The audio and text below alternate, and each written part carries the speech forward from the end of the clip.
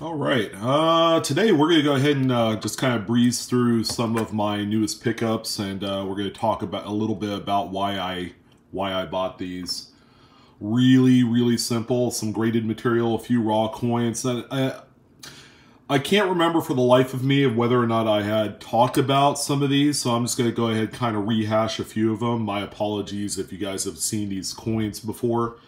You know, these are coins that, number one, I found interesting, that I think has a kind of a real home in my collection. I think when it comes to the price point, a lot of these had kind of hit the mark for what I'm trying to do without getting too crazy, and ultimately maybe you guys will take a few things away from this video, that, you know, buying budget doesn't necessarily mean that you have to settle for coins.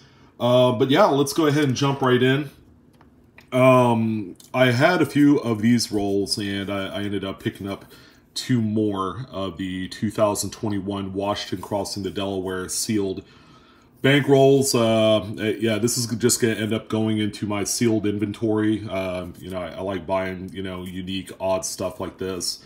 It's kind of like a one-year shot, and I think that's why these are a little bit interesting to me. I paid $20 shipped for this roll, where some of you who are on the East Coast we'll get these pretty easily at face value. Now, you know, it's not up to me to tell you that you should be buying these, but I think because of what they are, you know, they've actually moved the date back onto the obverse, like in the old school days. You guys remember, like 1998 and previous. But yeah, I just find these quarters very interesting, and you know, a great segue into that. I actually had someone who watched my pocket change market report send me one of these. I think I had talked about this on a video a few weeks ago, but he sent me actually the seller that's been selling these really well on eBay sent me an example of this coin. It's a 2021p Washington Crossing the Delaware with the crown die chip right above Washington's head right there. As you can see, it goes into E pluribus unum. From what I can gather, this was only released in one state so far. Haven't seen any of them anywhere else. This gentleman had said, yeah, this is where we're finding a concentration of these, and you know, he's taking advantage of the market. So yeah, I'm not going to tell you the state. I promised him I wouldn't. I mean, I'm sure you guys can find out pretty easily if you went back into, you know, eBay completed sales for this coin. But yeah, he's doing really well on it. So thank you, by the way, for this coin. You know who you are. I have a couple other raw coins. I think I probably talked about these, but you know, they're just so interesting. You know, they feature my birth year. We have a 1978 and what looks to be a Denver minted coin, well, which is kind of interesting. Seeing as how you don't see, you know, mint errors from the Denver Mint that much. But of course, you know, anything could happen. You know, if you guys watch my pocket change market report, I've talked about CUDs and all sorts of other things from the Denver Mint. And this one right here looks to be a little bit off center, but when we look at the back of the coin, it's perfectly centered with a little bit of weakness of where that what appears to be off center appearance to the obverse. And what this is a misaligned die. So that hammer die was slightly misaligned when it struck this coin. Kind of cool, very interesting. It's my birth year. Yeah, I'm still somewhat of a young buck, but my body feels like it's in its 50s right now. But yeah, pretty cool coin. Particularly rare by how offset the one side is. As you can see, the date is literally split in half on here, and you know, the good measurement of any desirable misaligned die error is going to be how much of the coin is misaligned. All right, so we got that one there. Also picked up a really nice off-center 1978p Washington quarter. This actually looks more broad struck than off-center. Off-center broad stroke, not bad. Pretty nice coin right there. Lots of luster. And yeah, I picked this one up for nearly close to what I paid for the misaligned die, which is like that $80 mark. Yeah, it seems a little ambitious, but again, we are talking a little bit tougher date for something like this. And it, you know, again, it means much more to me than just, you know, an error coin. It's my birth year. So that's why I covet this one and other coin a little bit higher on the list. You tend to pay a little bit more money for things that kind of have not so much a sentimental value to you, but more along the lines of, you know, that people like to collect stuff by their birth year. They like to collect stuff from the state they live in, you know, so it's things like that. They're more of an extension of yourself. All right, so we're gonna go ahead and jump into the graded coin lot here. I got about, what, 9 or 10 of them. And these are all coins that I've picked up throughout the summer.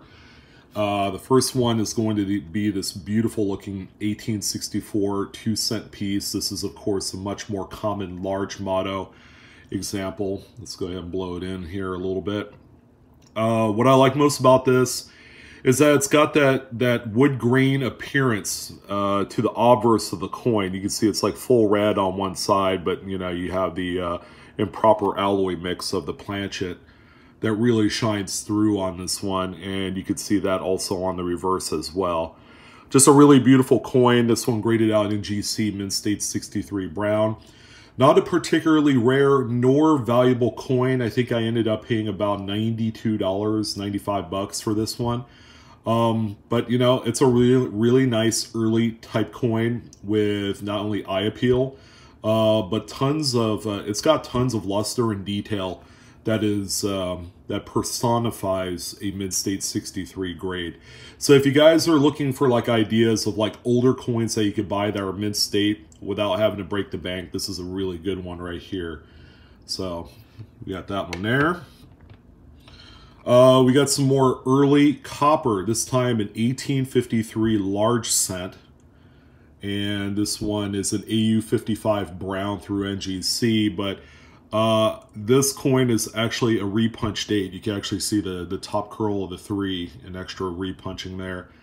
So repunch date, have yet to attribute it. I don't know what the Newcomb number is on this. I'll probably end up doing some research this during the holidays as to what I have here. But I usually do a pretty good job at spotting these from a mile away. I just like misplaced dates and repunch dates and all that. It's just, you know, it kind of shows the craftsmanship and the work and just the, you know, that these mint employees during our 19th century of coinage can screw up. All right, alongside the fact that, you know, the mint employees do tend to punch, test punch in certain areas like in the denticles, to test out the hardness of certain areas on the coin, to test out the strength of the punch of the numbers, because the numbers in the date were all independently punched onto the working die during this time. So beautiful, very acceptable coin. I don't normally aim for like AU large cents. I kind of like the Mint State 62, 63, and 64s, which tend to show a lot more of the just the overall beauty of a coin that is, you know, 170 years old in mid-state condition, as if it was struck yesterday. So this is one of my lower condition coins. I had a bunch of like VF and XFs, XF, extremely fine large cents, but that was a long time ago. All right, so we have what is the beginning of my oh, excuse me, I think I had someone at the door. All right, sorry about that, guys. Here in California, we tend to have a lot of those solar salesmen that like to bother you when you're trying to do a video. This is probably maybe like the 8th, 9th occurrence that this has happened since, you know, doing past videos. But anyways, back to the lecture at hand here. So as a lot of you know, and I've brought this up on a number of occasions, I'm currently working on a Mint State 61 NGC holdered date set. I am approximately 90% of the way done. Once I have it all completed, of course, I'm going to give you guys a show on all the coins.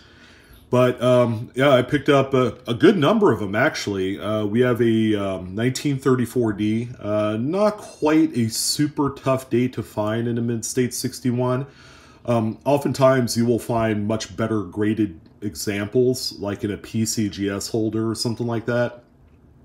But this one here has a ton of luster, and normally when you're out shopping for Mid-State 61s, they're kind of like really on the fence for grade. Sometimes you'll encounter an example, and I might have one here, where the luster is very muted, but it'll have that original skin on there. You know, where it's going to appear like the coin is circulated, but it's really not. It's just years of oxidation on there. But this 34D is a beauty, tons of luster, and this is kind of like the general overall look that I'm personally pursuing in this set. And oftentimes, you know, the big reason why that it will grade out Mid-State 61 is that it'll have like way too many bag marks, and I try and avoid pieces that have too many distracting marks. Like this one right here is just, it's right in my wheelhouse. But it's a beautiful coin. But ultimately, the set that I'm trying to put together, I have a budget in mind, and there's a few coins in the series that'll stop you in your tracks. So when you're going to put together a set, you kind of have to hold yourself to a certain budget, to a certain grade. Some of you will probably say, well, why don't you just go for like a Mid-State 64 or 65 or higher set? Well, there are a few dates in this series. The 35 right here is actually quite tough. I ended up paying like $130 for this. But there's dates like, as you guys know, 1921, which is a high relief first year coin of the piece dollar, and it's quite popular, but finding one with an actual full strike is probably one of the toughest things that you could do. And that is one coin that is currently missing from my collection. I could buy them anytime, but finding one where you actually have lots of hair detail on the 21 is not next to impossible, but boy, it is tough. This 35 here actually means quite a bit more than you know what its date or coin, you know, signifies. This was the year my dad was born, and God bless his soul. Coming up here in about a week, it'll be 16 years since I lost him. So it's only appropriate that I show you guys this coin. It's beautiful. I actually own a few 1935 piece dollars. They're more in the AU and Mid-State grades. It's just a very special date. This one I was able to add here, I believe in July, but just haven't talked about it until now. But it's got some really nice luster. Again, compared to the 34D, it's a little bit more muted. And this is exactly what I'm talking about. So the 35 has that more original skin, where the 34D, you know, might have been dipped at one point. It's really hard to say, but yeah, you can just tell the difference. The coin on the right kind of has that bronzy, coppery kind of overtone to it. But this one's a beautiful coin. I've never had a 35 slabbed up until now, so it's a good one there. Now here's one that's tougher than it looks. 1924S, and this one's also 61. You know, people are under the belief that any early dated piece dollar, save for the 21, like 22, 23, all the way up to about 1926, those are all available in Mid-State condition for an affordable amount of money. And that just simply is not the case. You could take any one of those dates, and if you were looking for like a Denver or San Francisco minted coin in Mid-State condition, you might actually have a little bit tougher time finding a clean example. This one is just fine for what it is. It even has a die break that goes through the raise there. It's not a scratch, it's actually raised, and it's pretty cool. I looked at it under a magnifying glass when I received this in. I think I bought this from Great Collections, but Just an overall really nice, pleasing date. The hair seems a little bit weak there on the center, which is, again, par for the course for the series. Outside of like a really well-struck 1921, they will often have semi kind of like flat, lifeless strikes. And that's been kind of the thing that's plagued this series to a little bit of obscurity. Not many people really liked this particular series, but I love it because I think, number one, Dave Francisi's Liberty figure, I think, is just stunning.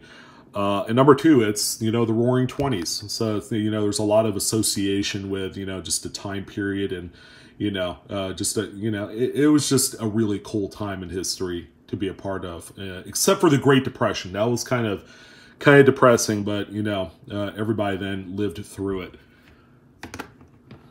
Now, here's a much easier coin to find, 1923p. Went a while without this one, and I could have picked this one up anytime. Now that I look at it, I might have to upgrade this one. It's got a really sizable nick there on the jawline. It's got a bunch of like hairline little doodads all over the place. And a few little white kind of like milk spots on there in certain areas. So it's that could have been from the original rinsing that was used and implemented on the planchets.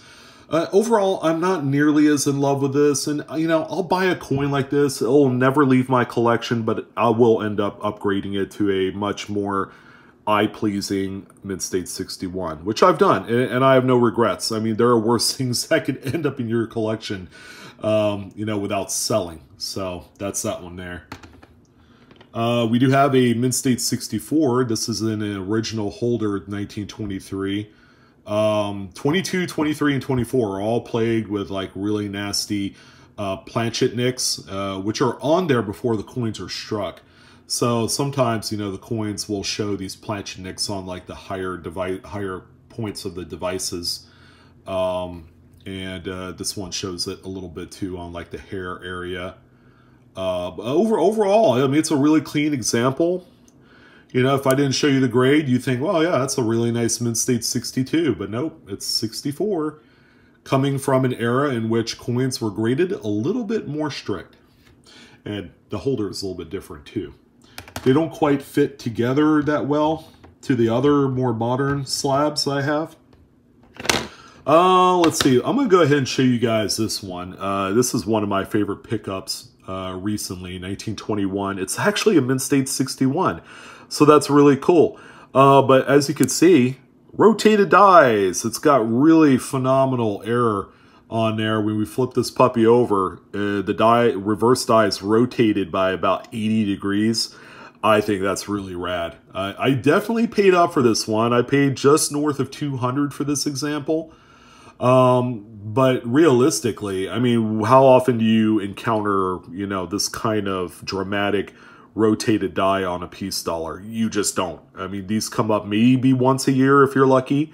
And most of the time you're going to find them on details graded coins, and you're going to end up still paying 150 to 200 bucks for those.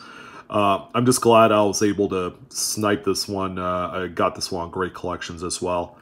Awesome. One of my favorites. All right, so we have two coins left. We have this one. I just like the toning on this.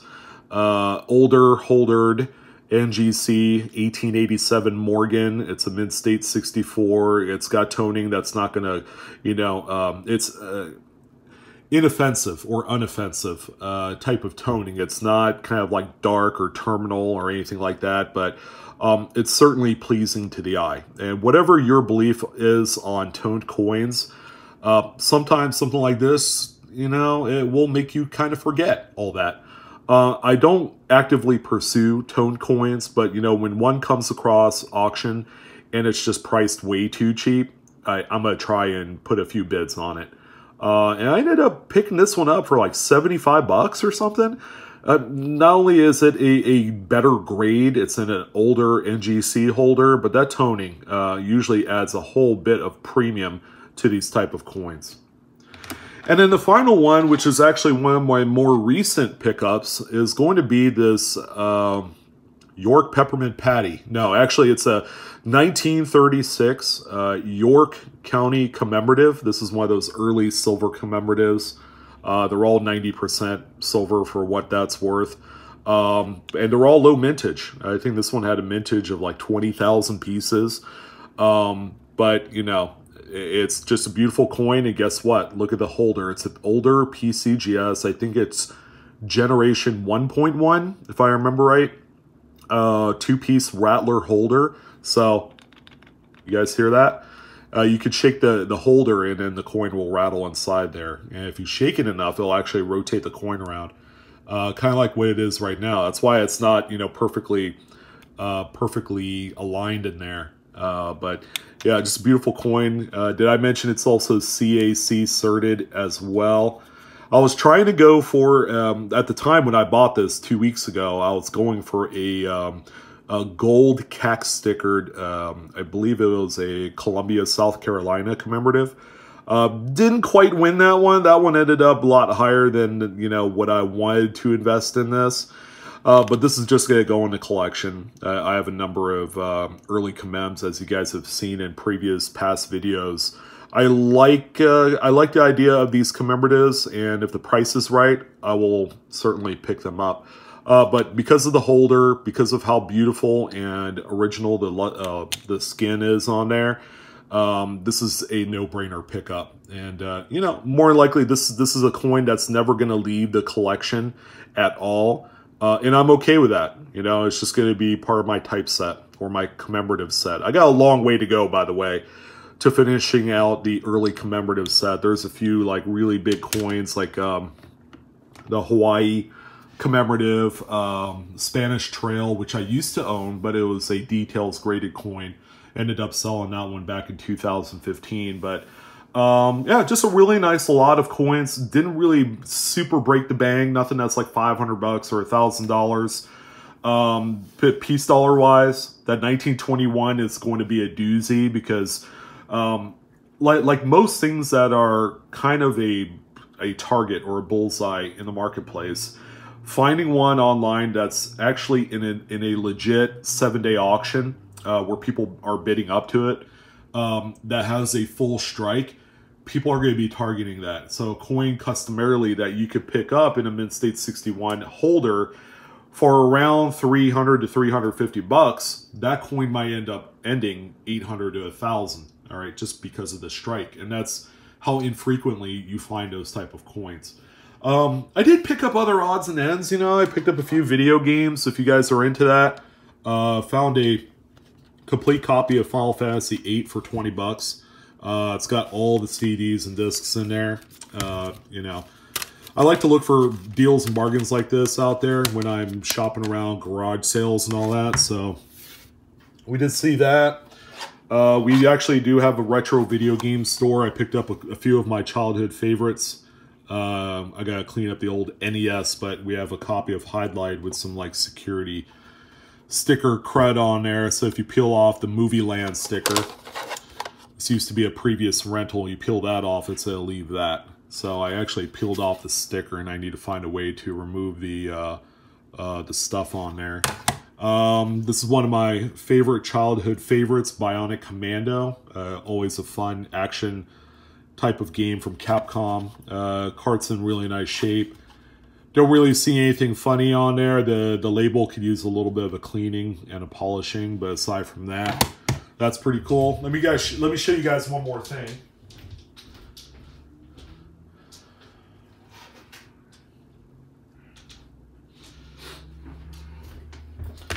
All right, so back a long time ago, and this kind of plays into my dad's birthday. I actually ended up putting this together back in like 1998. So it's a full date set for his birthday, and I remember giving this to him. We were living actually in Delaware, and that's where he's from. He was born and raised there.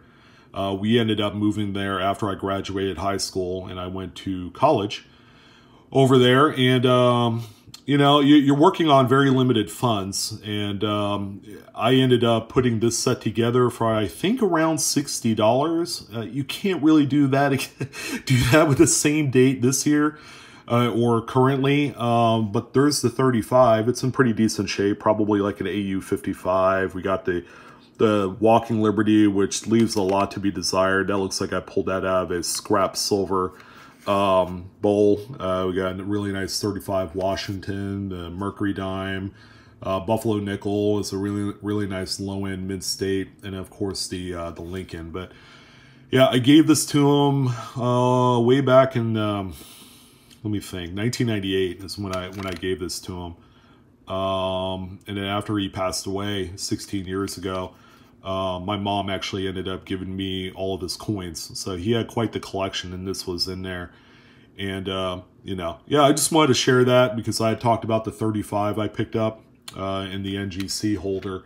And then finally, I picked up a complete copy of Super Mario Brothers 2. I know video games are kind of like in a funny place right now, but I like to pick up complete in-box games, not so much the sealed stuff because the market is just way out in left field. But I did pick up a really nice, wholesome copy of that, you know, with a really nice box. The manual looks brand new. The game looks to be in great shape. But those are my pickups here from the last, I'd say, 3-4 months. Would love to hear your thoughts if you guys have any, you know, particular favorites. I threw in video games when normally I would talk about video games on my Blue Ridge Collectibles channel. I may do that. I have a whole bunch of games I was going to talk about on there, stuff to, you know, kind of cobble away and invest in, you know, for future value, that sort of thing. But yeah, it was a pleasure talking to you guys. You know, again, thank you for all the views and support. Could not stress that enough. Coinaholics, we are discovering together, and that's going to go ahead and do it for this one. So yeah, would love to hear your comments. Did you have a favorite of any of the coins or anything that I talked about today? But most importantly, I love you guys. You guys have a wonderful rest of your afternoon, and I'll see you on the next video. Take care.